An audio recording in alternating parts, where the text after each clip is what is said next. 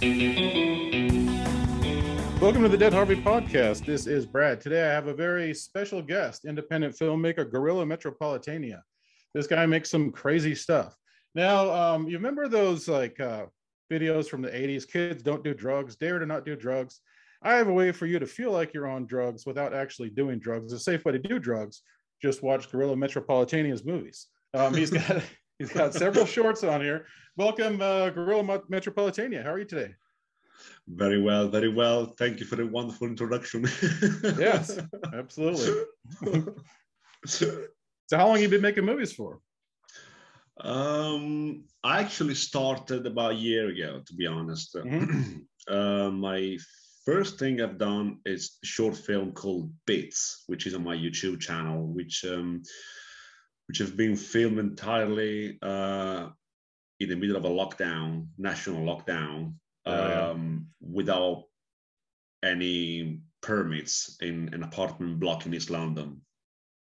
Nice. Literally. Nice. So we brought the desk, the telephone, the chair, a fake plastic panel, and in the middle of the night there was, an entry which we could use to get access, and we filmed the whole thing in 3.5 hours with the actress, which I only met a few hours before, and we were talking silently, no noise whatsoever, because we could not afford to be caught by the occupants, and we shot the whole thing purely in guerrilla filmmaking style, without permits, without anything legitimate.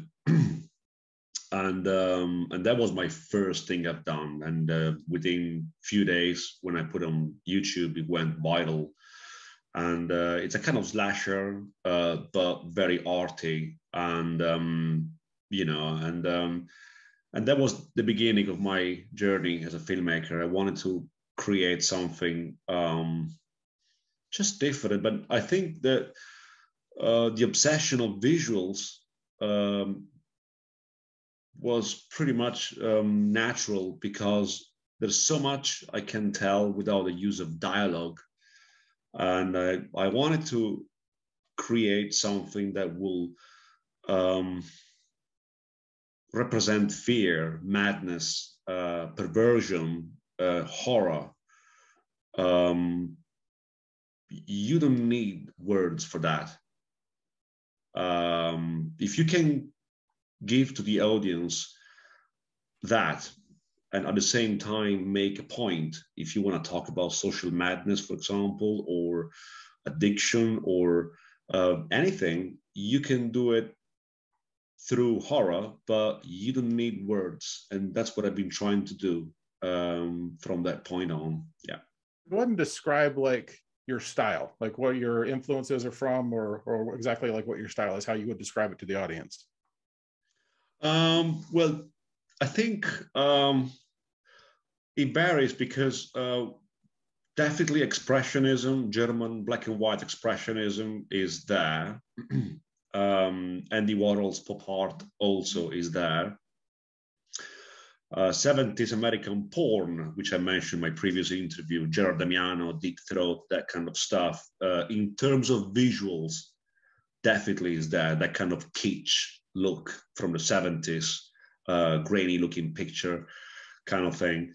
And French cinema, the new wave, Nouvelle Vague, as they call it in France, but even Italian films from the 70s, and exploitation films from the 70s and early 80s. American films, again, B movies primarily. So I'm referring to the early filmmakers from the 70s, the new Hollywood. It's a number of things. Paintings also as a form of language, which is incorporated in my films. The Censor, for instance, it's filled with painting style imageries. Again, my idea, Brad, is to go to the heart of society and show what society looks from down below. I well, at least that's an attempt, my attempt of doing that. There are many other filmmakers, great filmmakers. Abel Ferrara is one of them. He's been doing that. He's been doing that for decades. But I have my own approach to storytelling, and I rather have two actors or two actresses simulating sex and then getting killed. You can hear the noise of both the sexual act and the killings, but you don't need to hear what they're saying. So that's pretty much where I'm coming from. You don't need to know what they're talking about because there's nothing to talk about. They are having sex and then they're killing each other. All you hear is noise. And that noise, in my opinion, is far more powerful than 16,000 words. Yeah, absolutely. Oh, and I think it is an accurate reflection of the asshole of American society, or as in London, I guess you would say it, the arsehole. But because the asshole and arsehole of society keeps growing wider each day. But no, I think you really nailed that. But no, I caught a lot of those influences, and so this is what I caught. I caught like silent movies, 70s movies, the giallo movies, those the Italian horror movies from the 70s, and then the French New Wave stuff. I noticed that as well too, because they do like a lot of the close-up shots. And I also noticed so I didn't pick up on the German expressionism, but now that you mention it, I totally see that. But yeah, and then the paintings, because he also used it's cool because you also incorporate a lot of multimedia into your movies as well too. And I think that's pretty awesome. So talk about your idea of incorporating multimedia, or what you want people to get from that approach to it as well. Again, we're going back to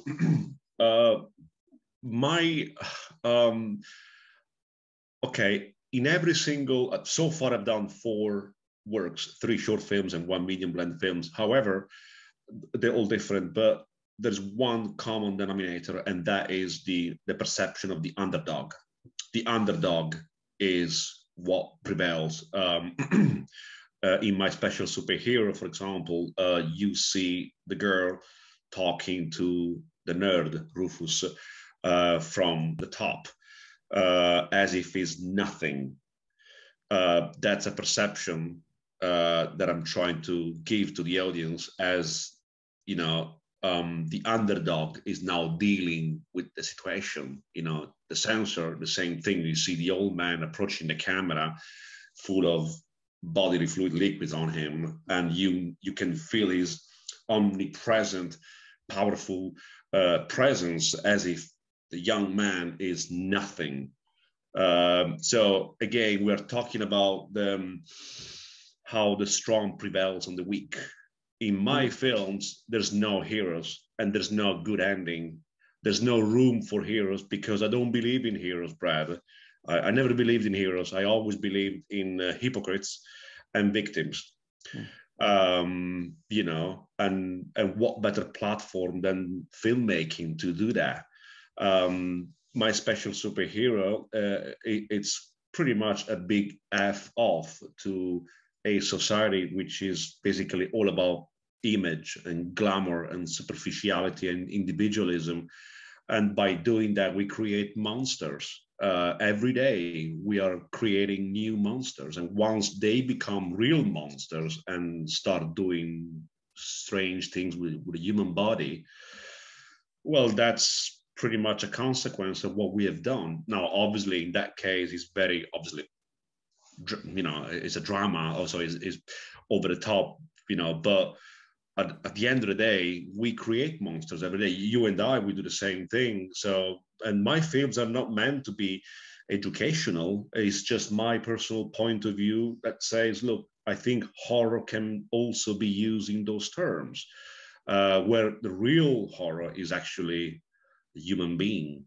Some of the stuff that you see in the censor is pretty terrifying, really. I mean, you can imagine an old man like that doing that kind of stuff to a young man, which is muscle, you know, full of muscles and fit, and yet he can't defend himself because, again, power is the true motive, the true element, how the powerful can submit to any desire, the underdog.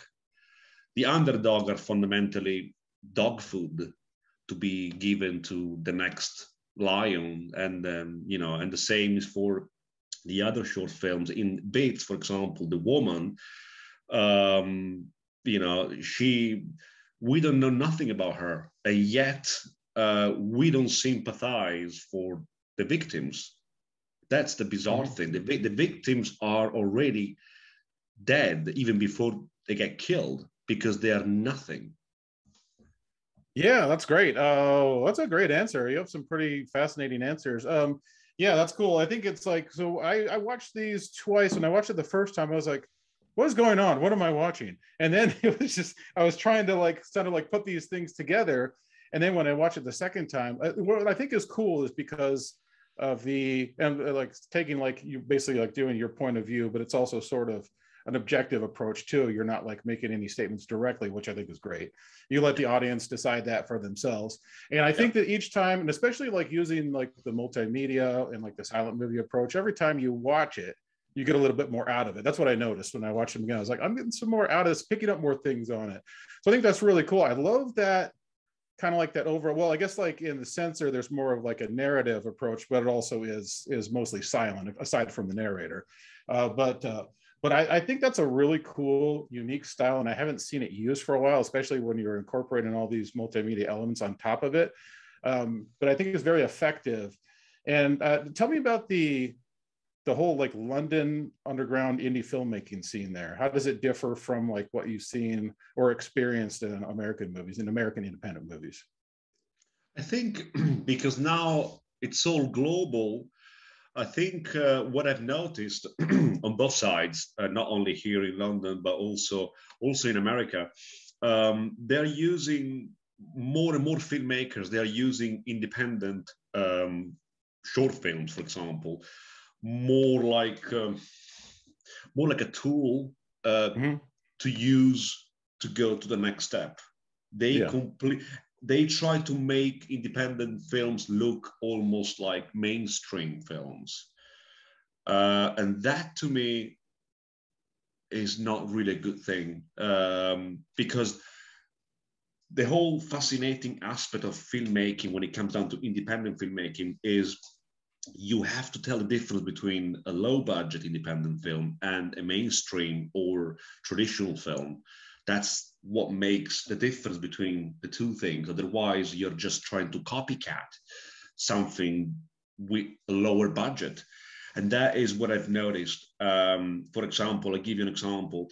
Going back to the 70s, you have, American filmmaking, you have masters like Tobe Hooper.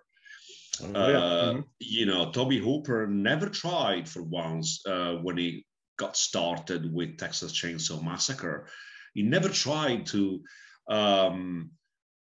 make a film that will look almost like a Metro-Goldwyn-Mayer film, but horror. He knew his limitations in terms of budget, and he exploited that limitation in order to get as much as he could out of it. And that's why the film to this day is monumental. If he was tried to to copycat a horror film, mainstream horror film, probably the result would be very different. And what I've seen today, many filmmakers, independent filmmakers, they try either to overuse CGI, which in my opinion is not good. CGI is good if you use it carefully in a balanced way, because the difference between CGI and analogical effects, if I can use that terminology, CGI, tomorrow there's a new software. So what you've done yesterday, it would appear to be dated already. Yeah, because it's computerized. If you use analogical effects, you don't have that problem. It might look a bit cheesy, but it doesn't look dated. I'll give you an example. In Bits, you see a human heart on the floor pumping. Well, that's a real heart, not human, obviously. We went to the local butchery shop, and we just bought a couple of sheep hearts, and we used them. So what you actually see in my short film Bits, it's an actual heart animal heart. And then obviously we put something to make it, you know, to pump it and to make it look as if it was still pumping. But again, that's a real heart. It's not CGI. So that is another problem that I keep seeing today in many independent films, because they don't have the budget. They try to replace that with an overdose of CGI. And what you're seeing is not really a horror film, it's more like a technical film that might have some horror in it, but ultimately it's more like a video game, because you see CGI all over. You see, you know, monsters created by CGI in 3D. You have no depth with the actors. You know, it looks fake. I mean, I think independent filmmaking should be more about you, Brad, and company. You grab yourself a camera. Where do you live? In Louisiana, or you live, I don't know, in the Bronx? Just go there and start shooting and see what comes out of it. And then you can filter everything through the editing process and post-production, and you can be creative, but use your creativity as a filmmaker. Don't try to find easy solutions with technology, which is there simply to help filmmakers, not to replace what they don't have or don't put in a film, if that makes any sense. Oh, absolutely. Yeah, you're absolutely. It's kind of mirrors actually what we've been talking about. Like, so especially when you're talking about the original Chainsaw Massacre, Hooper was not trying to imitate anybody else. He was just trying to do his own thing. I think it's important in indie movies, and I think it's really cool that you mentioned this, to do what you want to make that you haven't seen before, but you want to put out there, as opposed to imitating something else. And with practical effects, I'm so much more into the movie when it's practical effects than I am when it's CGI. I instantly kind of find myself taken out of the movie, unless it's used to sort of complement it, like Jackson did with the original Lord of the Rings movies, where you get those close-up shots that were all practical and the makeup and everything, and then the farther away ones, it complemented it. Now in like the later ones, like later Hobbit ones, it was obviously a lot more CGI and didn't work as well. But I think what you're saying is absolutely true. Like, make what you want to make, what you haven't seen been done before, with your own spin on it. Because look at what's happened with all the remakes of Chainsaw. Yeah, how ineffective they've been, aside from, like, I mean, I dig 3 and I dig 2 a lot, but the other ones that go past that, it's like they keep getting more sort of like saturated and Hollywoodized, and it's a very important thing to distinguish yourself from Hollywood movies and to make yourself something, because obviously there's no point of being an independent filmmaker if you're not going to distinguish yourself from Hollywood or try and mirror Hollywood. Yeah, do your own thing and let them imitate you. Yeah, absolutely. I think it's a great point that you brought up. So you're working on a feature right now. It's called Darius. Tell us about that. Well, that's an interesting one. This time will be not for YouTube, but the aim is distribution, to put it on the market and at DVD, but also to put in some digital platforms. The film is my first feature film. The main actress, she's a famous Italian actress in many Italian independent horror films. Her name is Ilaria Monfardini.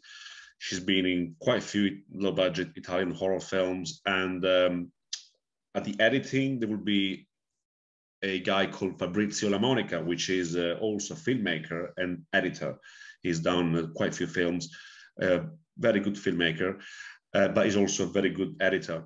So they will be both in the film as performers, and plus Fabrizio Lamonica will be also working as an editor also. They will be coming from Italy here in London this summer, September, for quite a few days to do the shots. And the film is about a maniac hanging around here in Essex countryside. And then how this maniac,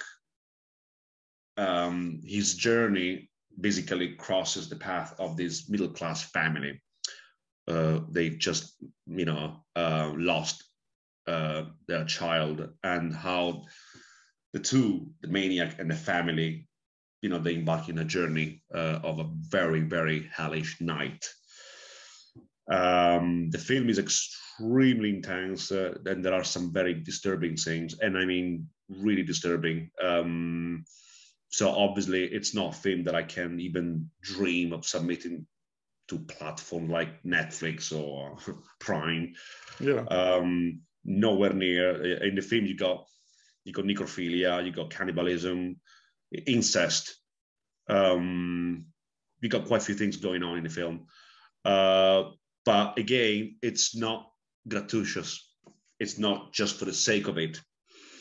The film ultimately is about loss and what the human soul can do, looking for something, and what level of depravity and horror people can actually go under in order to fill the emptiness.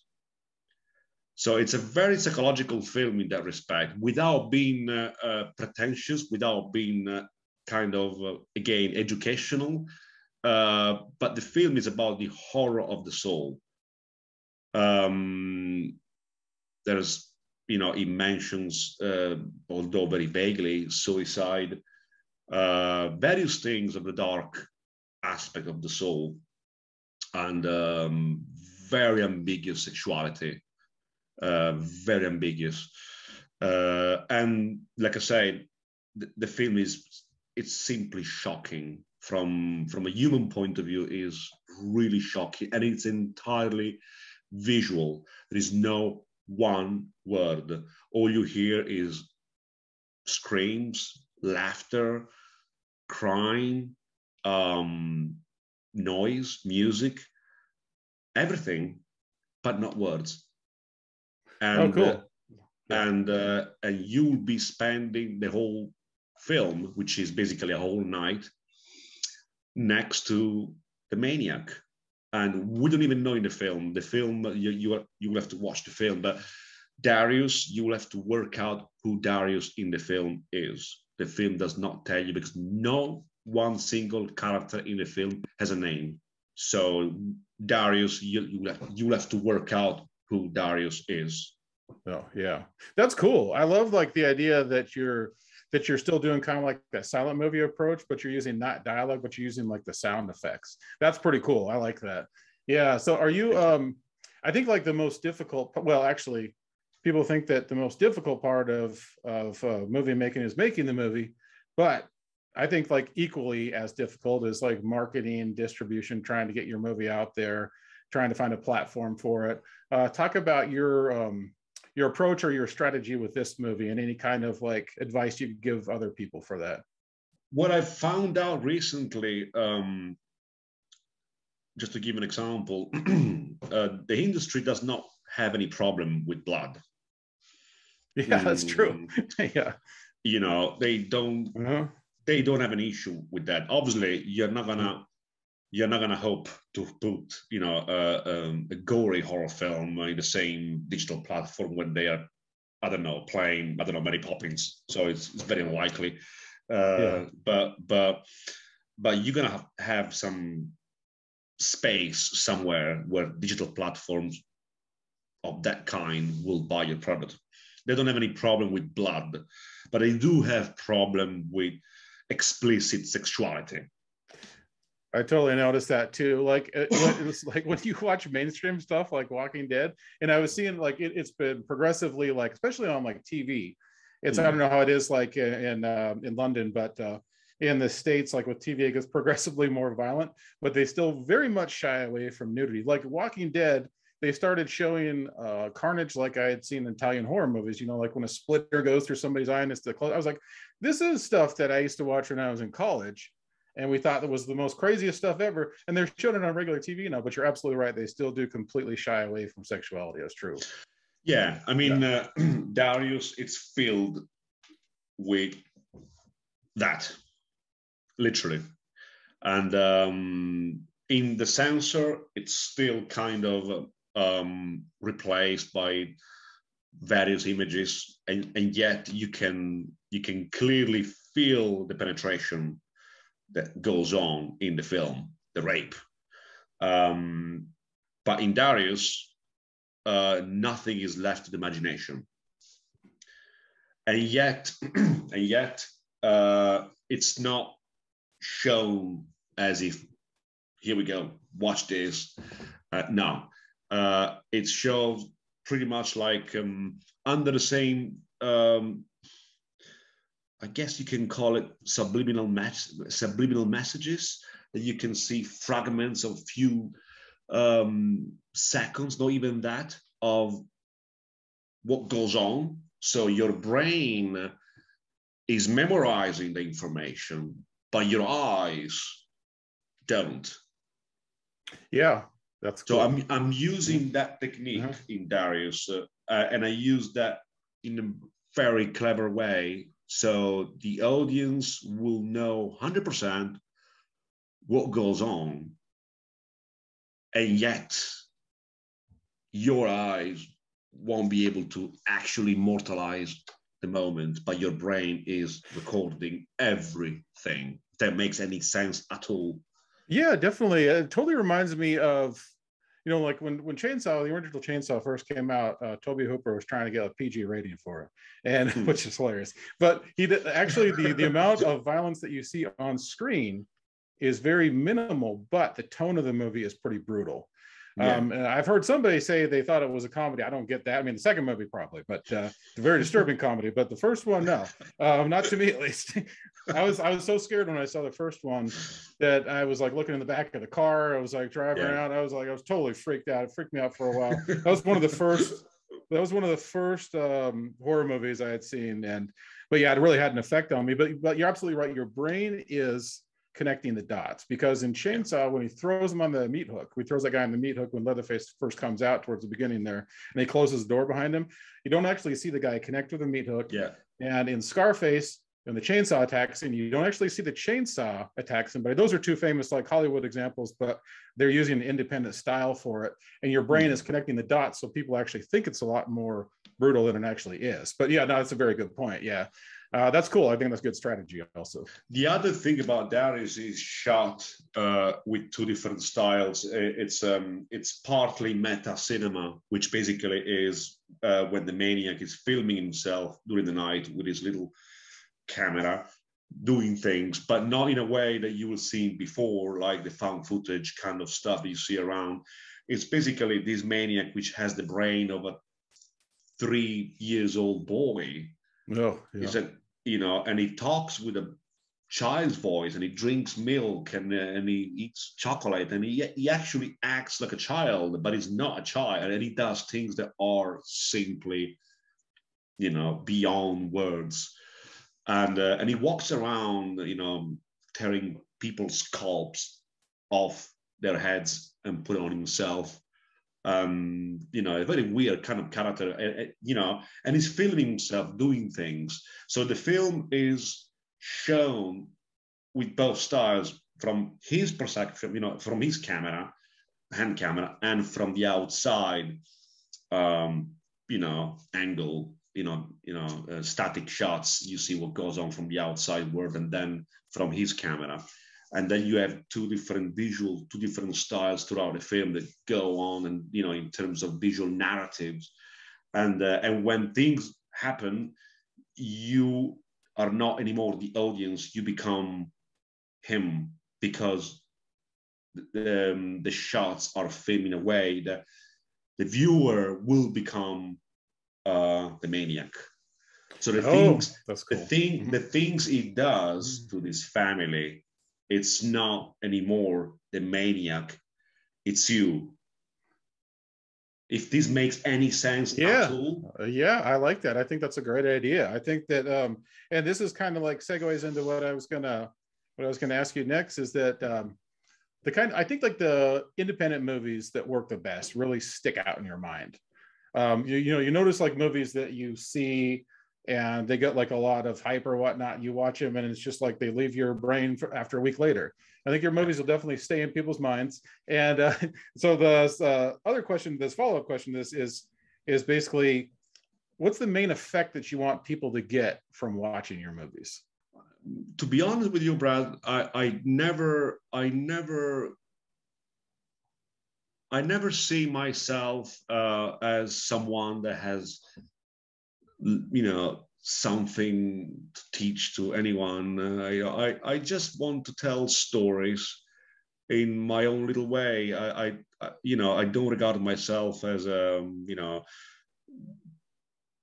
don't take myself too seriously. I take my work quite seriously, that yes, but I don't take myself too seriously. I want the audience to watch my cinema, my films, in this case, the feature film, Darius, which will be out hopefully, at the end of this year, and just see a different way of doing films, which is not for everybody. I mean, people who like perhaps a more kind of traditional kind of horror, probably they will look away, because my films are not the most commercial ones, so to speak.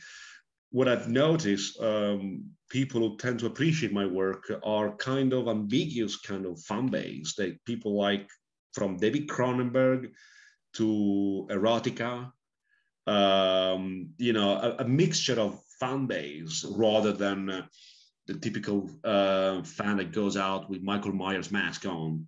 Right. And I like both. I like both sides of the spectrum. But what I did notice that people who like my work are fundamentally people who can appreciate horror, but they do not belong to one specific umbrella.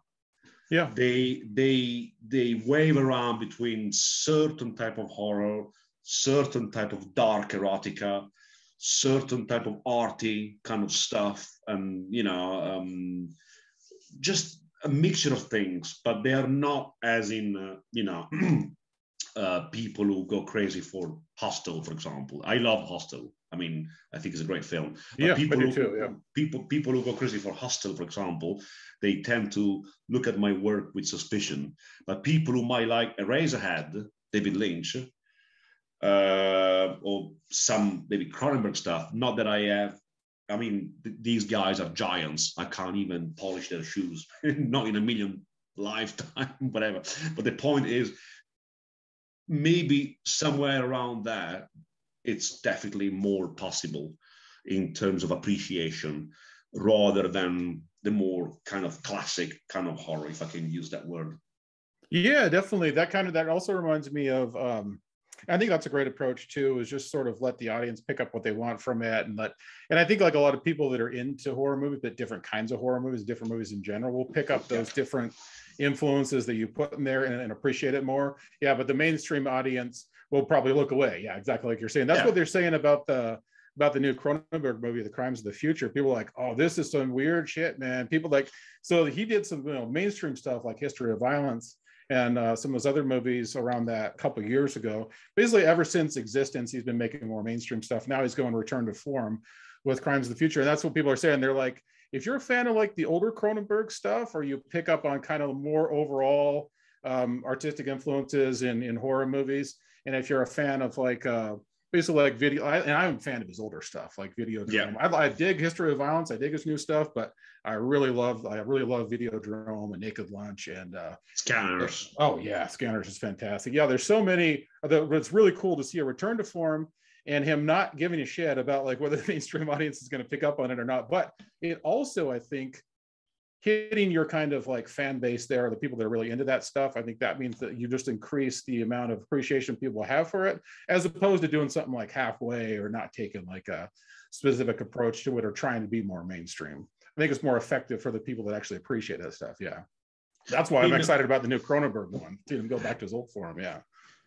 An interesting thing that I noticed, I mean, there was this guy from American, actually, and I remember this guy very well because he looked like one of the ZZ Top guys. Yeah. Uh-huh.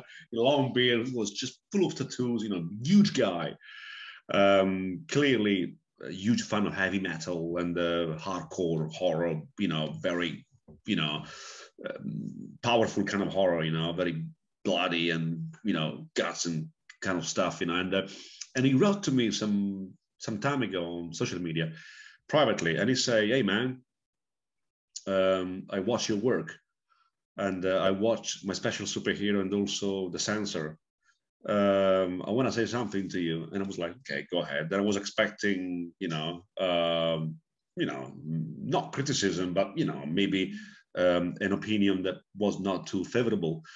And he said, look, I watched the most gory stuff ever, and I never felt so disturbed as in watching your stuff. Oh, wow. I mean, the censor, I could feel, even I could smell the stench of that shithole where that thing is going on, and yet I can't smell because it's a film, and yet I can imagine the stench of that shithole down the basement. I can smell what the guy's doing. Even you're able somehow to create a level of realism and just disturbance. And that to me was a compliment. And actually, that is a compliment. He said I was just going to say, that sounds like a pretty good compliment to me. Yeah. It is a compliment, but again, it's a compliment only if you go beyond the surface. Yeah. Because the sense of before it becomes horror, you have to wait at least 25 minutes before the sensor becomes really dark. Prior to that, it's more like, what is this? Yeah. You don't even know what that is. But then after 25 minutes, 30 minutes, you go, hang on a minute, this is getting darker now. It's getting darker and darker and darker and darker. Yeah. And then you realize, he's raping him. Yeah, I noticed the beginning that was like the PSAs almost on like the authoritarians, and they're like, okay, we want this society to be perfect now, and here's how we're going to control you. And then it definitely makes that shift. Yeah, it definitely makes that shift. But I picked up the same thing he did. It was like and that's one thing that you get from indie movies is you're never going to get from a Hollywood movie. A Hollywood movie will never be able to replicate that. They were bringing in all these art decorators to sort of make it look like that, as opposed to just filming in the actual place. But yeah, no, I picked up on that, and that's where I think like indie movies really work, like the grittiness and griminess, and like keeping you in the movie and much more involved in it. It's so, and especially since and I think there's a psychological component to it too. When you know that somebody's making an indie movie, you know that like a lot of people aren't there. They're probably doing guerrilla stuff, and that they're probably getting away with something that they should not be getting away with, and you're like, they're stealing that location or whatnot. They're really in there. That they're really in. What I'm trying to say is, that they're really in the moment when they're making that indie movie. And as an audience member, that's what you pick up on, or I picked up on, definitely. I think that's what he picked up on as well too. Yeah. It's also a matter of what kind of people you're working with. For example, going back to Darius, is the first time that I'm actually casting a stage actress. Because prior to this point, actors and actresses in my films, they were just colors for my painting. Mm-hmm. This is the first time where actually actors and actresses, they are a lot more than just that. And Ilaria, which is an Italian actress, she also has her own radio Saigon, exclusively about horror stuff. She's gorgeous. She's as hot as you can possibly imagine. Very talented. And the first question I asked her is, Ilaria, can you give me everything up to the 5th gear for this film? Can you push the boundaries? Can you push the envelope? I really want you to push the envelope. Can you do that for me? This is way beyond your stage training. And she's been playing supporting roles in other Italian horror films recently, but this time is different. She will have to play visually, and she will have to push the envelope, even in terms of sexuality and and twist and psychosis. Can you do that? And she said, yeah. So it's when you are using the actors, the actresses, really as tools to really push the envelope. In mainstream, it's practically impossible. You're not gonna, because everyone is worried of losing an audience, or getting involved in politics, or having problems with with the establishment in general, because it's very hard for me to see Steven Spielberg now doing a film like, I don't know, let's just say Abel Ferrara, The Bad Lieutenant. I can't picture Steven Spielberg today doing a film like that. Not because he's not. I mean, Steven Spielberg is one of the greatest filmmakers in history. But the point is, will he do that? Yeah. The answer is no. Not because he can't. It's because he doesn't want to. Because again, we're talking about two different universes. Abel Ferrara, even though now he's making completely different kind of films, we all know that if he wants to come back to the Bad Lieutenant or the driller killer kind of stuff, he can still do it. Mainstream filmmakers, they will never do it, because once they become mainstream, they don't want to go back to independent. Abel Ferrara, just like many others, they can, dance around the two, without any problem. Yeah, definitely. Yeah, they need money. They do the high budget stuff, and they want to do like whatever they want. But I think it's big. And we know that Spielberg can do gore because we all saw Saving Private Ryan. But I think you're right. It's just because he doesn't want to. Yeah, I think the closest we got to the indie style. You should watch Steven Spielberg. You should watch an early 70s film, which hardly anyone knows. Was it The Duel or before that? Before that? No. It was a made-for-TV film, horror, from 1972.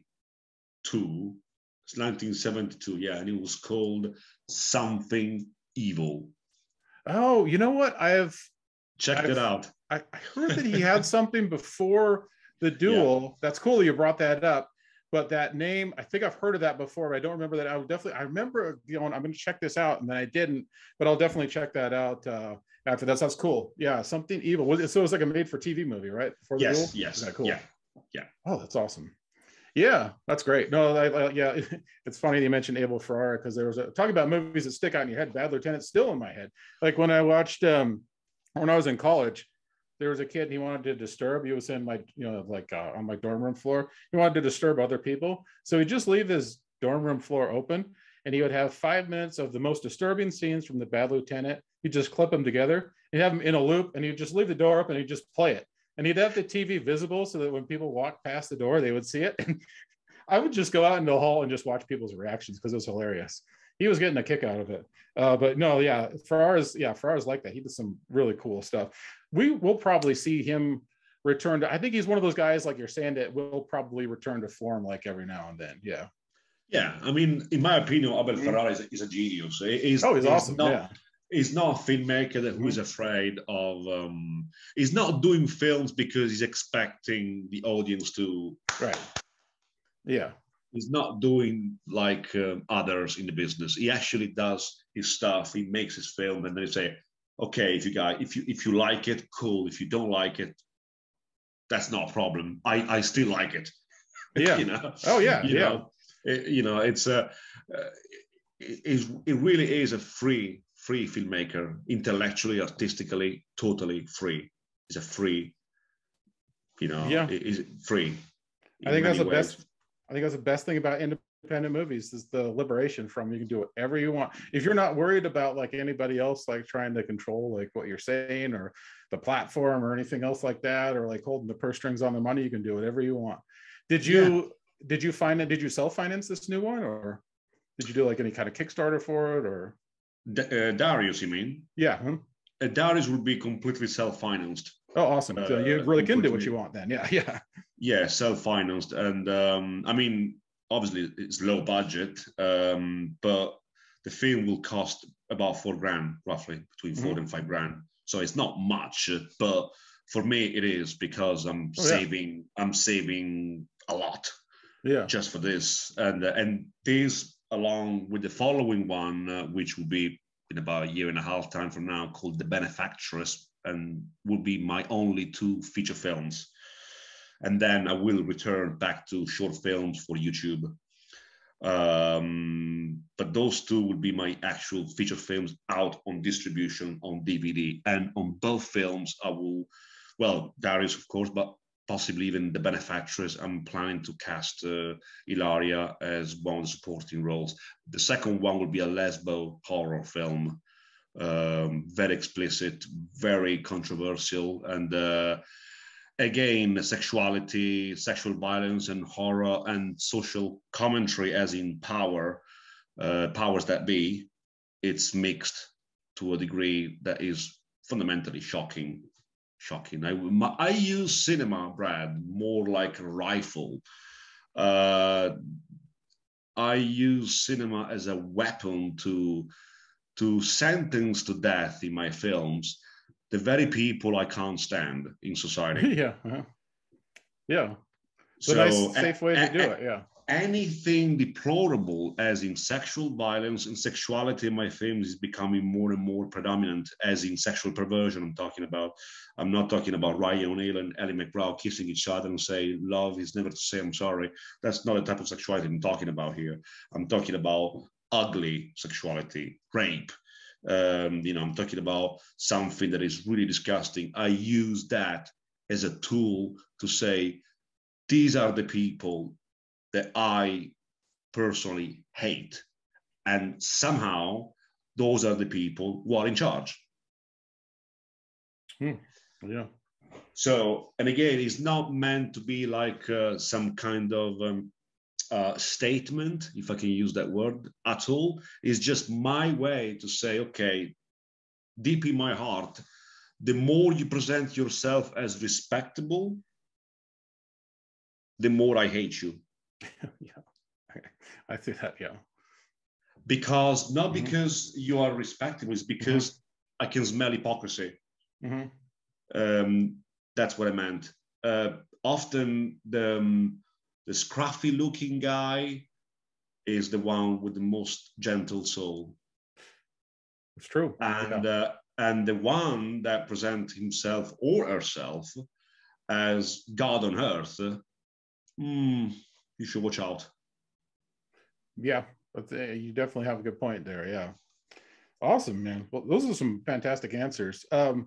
So yeah, wild stuff. Check out Guerrilla Metropolitana's movies. It was fantastic talking to you. Let us know where we can check out. Just let the audience know where they can check out your movies. I'll also put the links for them in the show notes on the podcast as well too.